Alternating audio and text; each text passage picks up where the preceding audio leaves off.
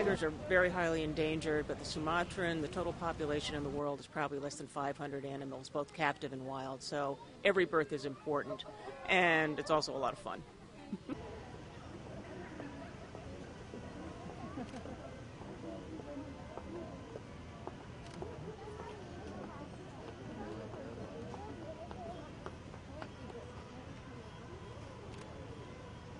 They could not be doing better. Their mother has been flawless from the beginning. She's a first-time mother, but she is doing absolutely a great job, and they have been showing great star quality. They're not even a little bit put off by the public being here, and we are proud as we can be of them.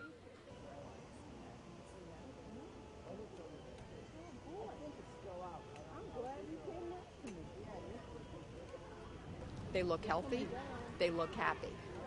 And so that's healthy and happy. I think that's it. I think that's what it's about. So when I see that, I know that, everybody's doing their job.